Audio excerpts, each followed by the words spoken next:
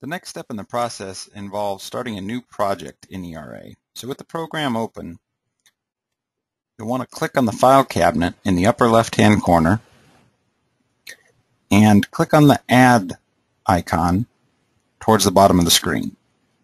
At this point, you'll be prompted to enter in a name for the project. I typically like to start with the client name.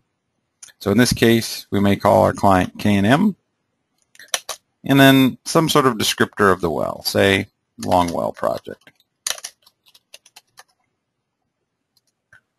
At that point, the project desktop will be pulled up, and we'll walk through the process of starting new well designs on the project desktop in the next video.